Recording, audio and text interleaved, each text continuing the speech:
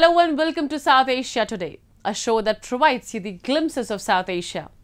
I'm your host Shivangi Mishra. Let's begin with the headlines first. Srinagar exhibition portrays different shades of fall season in Kashmir Valley. Frequent load shedding disrupts life in Gilgit-Baltistan.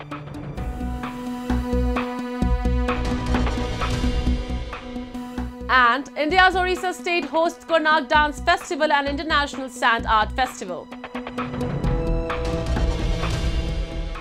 Let's begin the show. An army's role around the world is to protect its country from perceived and actual threats and to ensure national security. In Pakistan, however, the army functions as a mafia with corruption and extortion rampant in its ranks. With a dubious record of toppling elected governments, installing puppet dictators and plundering the country's resources to fund the lavish lifestyles of the generals. The Pakistani army is truly unique in its functioning. Most recently, General Qamar Javed Bajwa has come under fire for what many are calling a questionable accumulation of wealth, while he was the head of the Pakistani army. Let's take a closer look at the fabulous lives of the fat cat generals of the Pakistani army and their utter disdain for a population that struggles to make their ends meet. A recent investigative report by the website Fact Focus out of Pakistan revealed Pakistani Army General Qamar Javed Bajwa and families suspect financial and tax information. The report raises many questions as to the Bajwa family's disproportionate accumulation of wealth during the general's tenure as Army Chief, and to the Army's financial transactions in general. In an ironic twist, Pakistan, instead of vowing to investigate the Bajwa's financial situation, has ordered an investigation into what they call the illegal and unwarranted leakage of the family's tax information.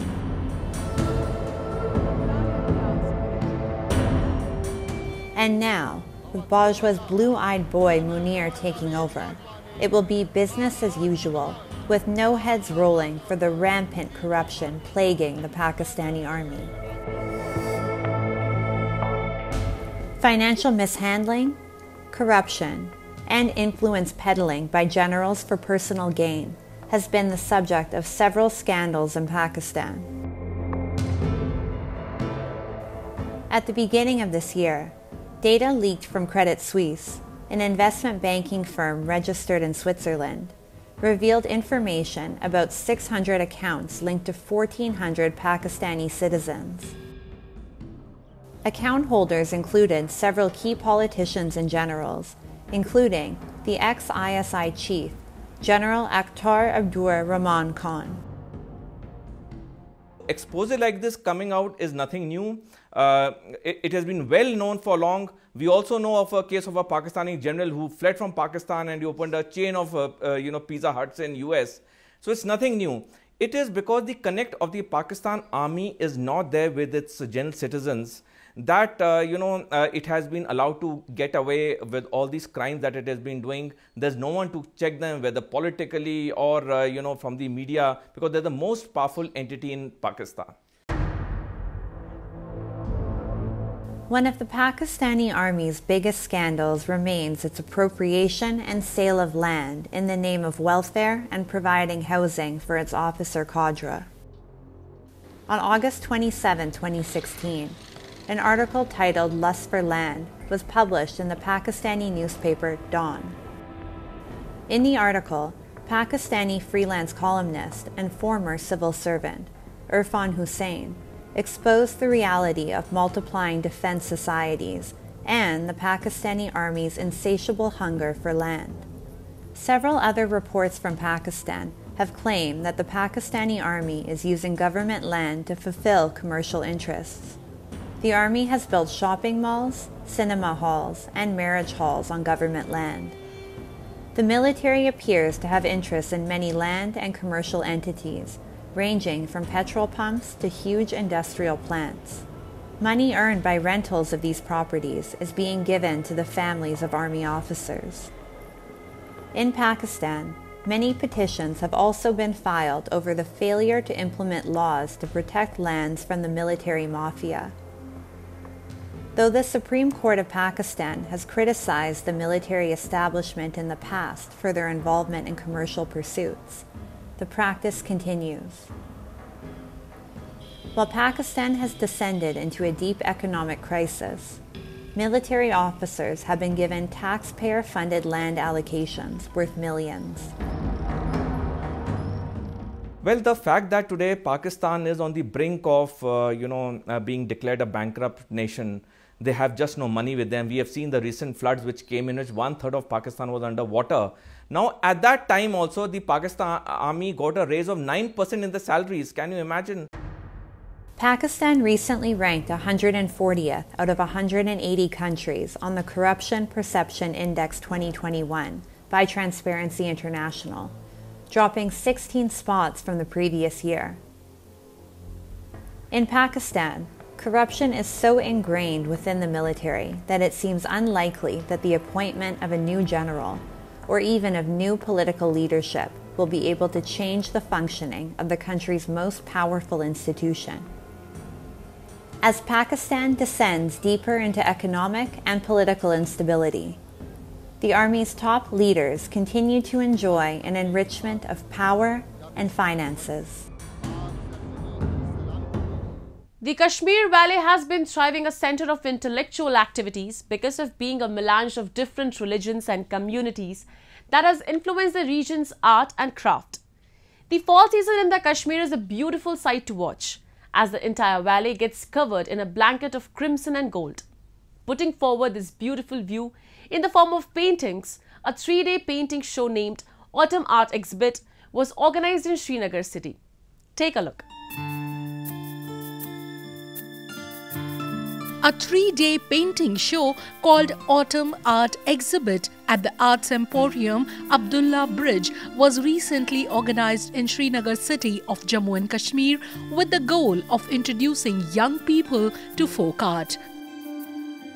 During this exhibition, various paintings, including fusion, 3-dimensional art, watercolors and others were on display, made by a famous artist named Deepa Soni. Soni, through her artworks, showcased the enchanting beauty of autumn in Kashmir Valley, which caught a lot of eyeballs. Kashmir was like a dream place for me, and since 1 year I'm staying here. So Kashmir is like a very, for an artist it's like a dream place to be, because it's surrounded by, such positive vibes and creativity all around. I would say creativity is in the air in Kashmir. So it was like my dream place to be here. आप देख रहे हैं इस hall में जितनी भी paintings हैं, that is exclusively done by me only, and I'm showing different aspects of Kashmir. Like बच्चे, आप पीछे देखेंगे पीछे की कुछ पेंटिंग में काफ़ी बच्चों का मैंने काफ़ी सारे फोटोग्राफीज़ और उससे इंस्पायर होकर पेंटिंग्स की हैं. That is the growing fearless Kashmir. While folk art holds its own importance, the younger generation in the Union Territory has started being captivated by dimensional paintings and modern art. The goal of such programs is to encourage folk art forms that would connect young generations to the foundations of their culture and heritage. The 3-day exhibition featured a variety of paintings which aimed to propagate art through various forms and mediums. So I think this is one of a kind here for the first time I'm seeing, क्योंकि यहाँ पे पहली बार मैंने हारुद को celebrate होते हुए ऐसे देखा है थ्रू आर्ट. वर्ड तो बहुत बारी सुना है, आप क्राफ्ट में देखेंगे, आप टेक्सटाइल्स में देखेंगे, बट थ्रू आर्ट किसी की पर्सपेक्टिव ऑन ऑटम और ऑन कश्मीर मैंने पहली बारी देखी है. So that is very very interesting. And आप ये एग्जिबिशन में also the art pieces are very unique. They are not like religion या ऐसे कुछ पॉइंट्स पे नहीं है. They are through the the innocence of humanity. तो आप देखोगे छोटे बच्चों की पोर्ट्रेट्स हैं, लेडीज़ की पोर्ट्रेट्स हैं, झरोखे से झांकते हुए हैं, थोड़ा सेंट्रल एशियन टच दिखेगा आपको. सो आई थिंक कल्चरली इन्हांस कर रहा है. एंड द ऑटम जो अभी सीज़न है उसके थ्रू आई थिंक एक अच्छा सा visual sort of aura create हो रहा है. The autumn art display drew many art enthusiasts from different parts of the country to Kashmir. Many young people, especially students, attended this exhibition, and they feel that these kinds of exhibitions are playing a significant role in helping them find peace of mind and lower their stress levels, which are prevalent among them due to the demanding study schedule. इस time ये एक तो autumn है ही है, और autumn में of course लोग दूर दूर से यहाँ आते हैं ऑटम को देखने के लिए।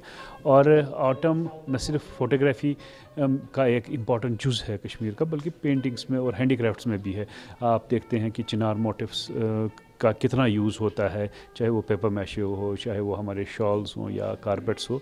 तो कहीं ना कहीं जो हमारा फ्लोरा है, स्पेशली चिनार और हैंडीक्राफ्ट्स का चोली दामन का साथ रहा है, और मुख्तलिफ़ फ़नकारों ने इसको मुख्तलिफ़ शक्ल दी है। तो ये आज की भी ये जो एग्ज़िबिशन है ये ऑटम को ही डेडिकेट है। Experimenting with several techniques and shapes to create a diverse body of work that reflects both classic and contemporary art has become the painting style of many artists. It is artists like Deepa Soni that not only mix conventional folk art with modern art, but also promote and inspire youngsters to create new forms of art and craft.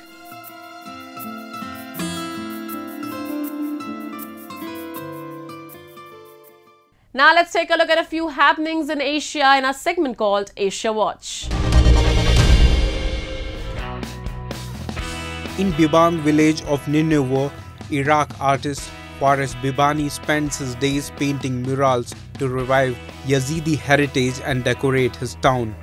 The murals represent the ancient heritage of the villagers and the farming life they used to live. In the main square where religious ceremonies and wedding parties are held, several walls have been painted. The aim of the project, the 55-year-old artist said, is to inform new generations of their heritage. Some of Bibani's paintings depict what a UN-appointed Commission of Independent War Crimes investigators said was genocide against the Yazidis, a religious community of 4 lakh people in northern Iraq, beginning with an attack on their city of Sinjar on August 3, 2014 by the Islamic State. Thousands of Yazidis were killed, held captive by Islamic State, and many were used for sexual slavery or forced to fight for the group. Bibani started his project in March 2022 and says he will continue to paint until he decorates the entire village.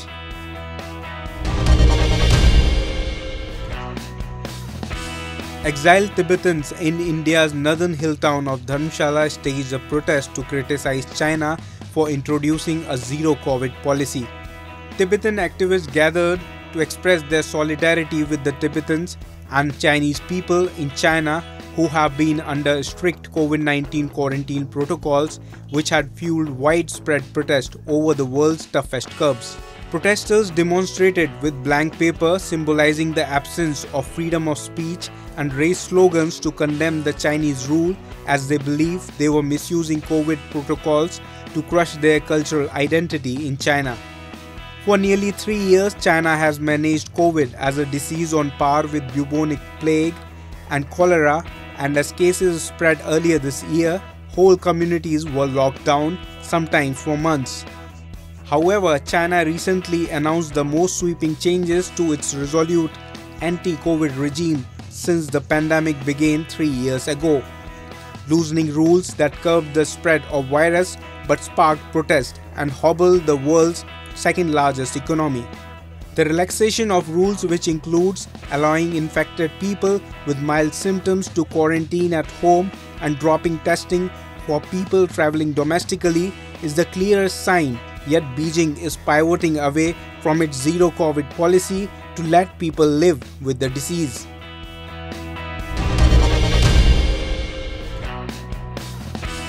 Tokyo Metropolitan Government in Japan has been operating a new subway train on the Mita line since May. The Mita line runs from north to south in Tokyo. A number of locals commute on the local trains every day, and the number of commuters is constantly increasing year by year. The train currently has 6 cars, that were launched around 30 years ago. In order to fulfill the increasing number of passengers and ensure comfortable transportation, the Tokyo Metropolitan Department has decided to launch an 8-car subway train with modern designs and facilities. The new subway train is designed based on the policies of convenience, hospitality and safety. To accommodate the growing number of inbound tourists, there is hospitality for foreigners. The electronics guide board has 4 languages. CCTV is also installed to keep passengers safe. The ticket vending machine has sign in English, Chinese, Korean, Thai, Spanish and so on. Passengers can get information on the train timetable, arrival time and location of the train. Also, smartphone holders can get a memorable stamp at each station. By reading the QR code, passengers can collect stamps that designate each station. The Tokyo Metropolitan Department is constantly improving its facilities to improve the lives of its citizens. It is the reason why Tokyo is continuously progressing and is one of the most developed cities in the world.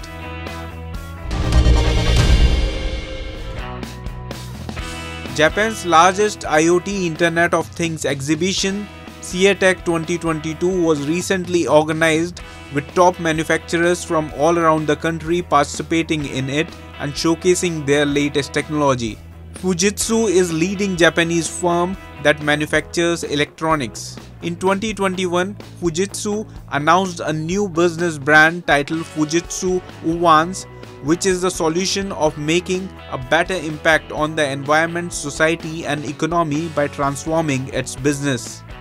Fujitsu contributed to the world's first 3D sensing AI technology in sports and developed a gymnastics scoring system in collaboration with the International Gymnastics Federation. Fujitsu uses these technologies for well-being. The avatar in the mirror serves the customer. AGC has developed a technology that can express avatars and various video contents using a special mirror. AGC is one of the world's largest glass manufacturers and is known as a producer of materials, new products that mix materials using the latest technology such as glass for 5G antennas. These products that are being developed with the help of the latest technologies are improving the lives of people and are helpful in solving all kinds of social problems. For more than 70 years, Pakistan has illegally occupied the Gilgit-Baltistan region and violently plundered its natural resources. Islamabad has been utilizing the water resources of Gilgit-Baltistan and generating power for its own consumption. Unfortunately, the people in the Gilgit-Baltistan are facing frequent power cuts, especially during the harsh winter season.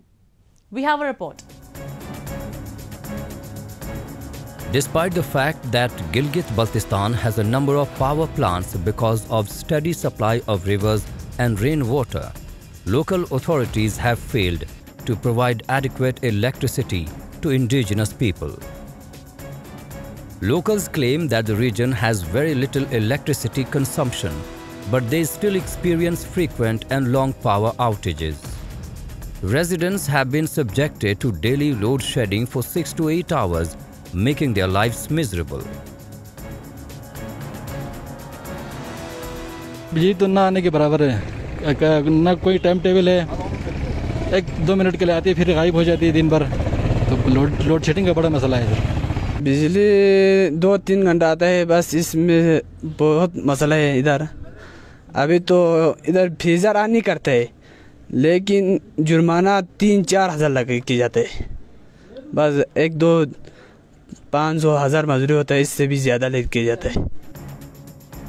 Most villages and towns of the Gilgit-Baltistan region have 18 hours of load shedding, which has been in effect for the past years. The Power and Works Department is in charge of supplying electricity to the municipality. The difficulties that the people confront do not appear to affect the government in the least. Many people are affected by the government's unresponsiveness. The region has become the most neglected and backward region because neither the government nor the authorities are interested in its development. में बिजली है ही नहीं है जी, आता है तो dim आता है, ये डिम बिजली किधर से आता है ये पता नहीं चलता है। एक तो बिजली है ही नहीं है, इधर का पता नहीं आ रही अवसर एक्सीडेंट क्या कर रहा है, कुछ पता नहीं चलता है। इधर का बिजली बिल्कुल है ही नहीं है। बिजली बिल्कुल नहीं है, रात को ज़्यादा से ज़्यादा 1 घंटा आता है, दिन में ज़्यादा से ज़्यादा 1 घंटा आता है, बिल्कुल ना होने के बराबर है। बहुत मुश्किल है हमारे इधर गांची में बिजली का। In Gilgit-Baltistan, there is a severe lack of electricity. Businesses, schools, and other healthcare facilities are disrupted by frequent power outages. Residents lament the worsening electricity crisis has affected more than just one aspect of their lives. It has taken a massive toll on people's health and employment too. While on one side, Pakistan has brought down the power generation capacity of Gilgit-Baltistan, the demand has spiked up. Problems are just appearing to be growing by the day, with no apparent solution in sight.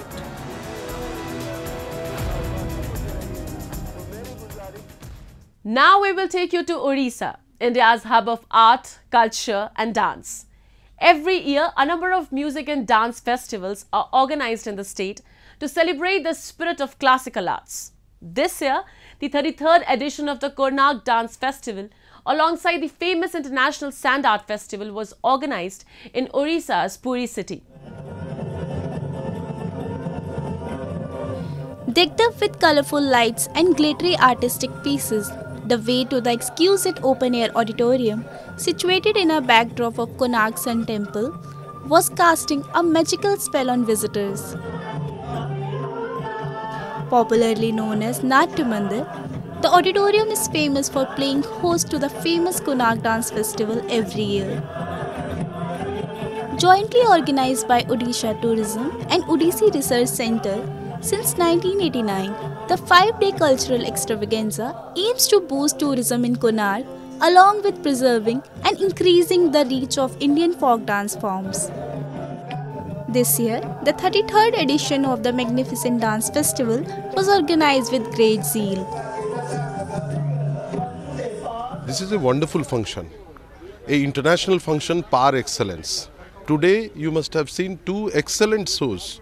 One, which was performed by a team from Malaysia, which performed Odissi dance, which is the dance from Odisha, and the other dance was a group from Delhi, which performed the Kathak dance. Multi-parties are coming to this particular point, and with the backdrop of Konark, the sun god's temple, it is simply fabulous. Dancers from across the world, they come to this particular stage. They like this stage because the stage is different.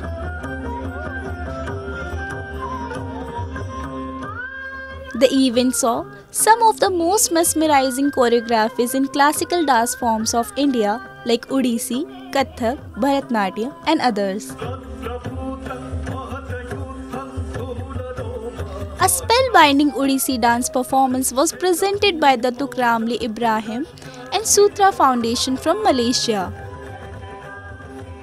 The group presented a dance number titled Jaya Ram, which is an homage to Lord Ram, the protagonist of Ramayana.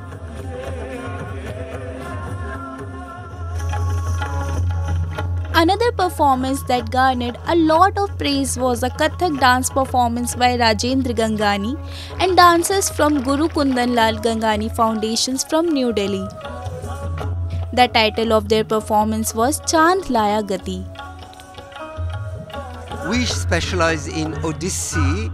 I have brought my troupe here of 22 artists together with the lighting designer to present a new work called Jaya Ram, which was premiered in Kuala Lumpur. This work is collaborated with an Odissi guru, Guru Gajendra Kumar Panda. Both of us have been working together for a very long time, for almost 40 years. We share the same guru in the form of the pioneer Odissi guru. Alongside Konark Dance Festival, the International Sand Art Festival also captured attention of the audiences at Chandrabhaga Beach in Puri. More than 100 sand artists from different places in India and countries like Japan, Canada, Spain and Russia participated in this year's event. Renowned sand artist and Padam Shri awarded Sudarshan Patnaik is the ambassador of the festival ever since its inception. To mark the occasion, this year Patnaik created the logo of India's G20 presidency on the sand with Vasudev Kutumbakam written on it.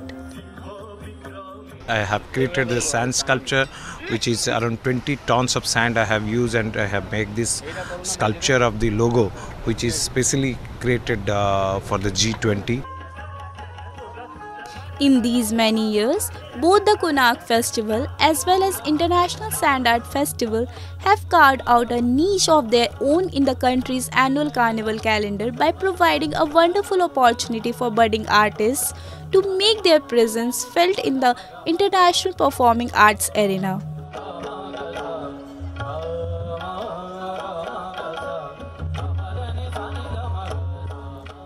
It's time for me to wrap up today's episode. We'll be back next week at the same time. This is Shivangi Mishra signing off on the behalf of the entire production team of South Asia Today. Goodbye and take care.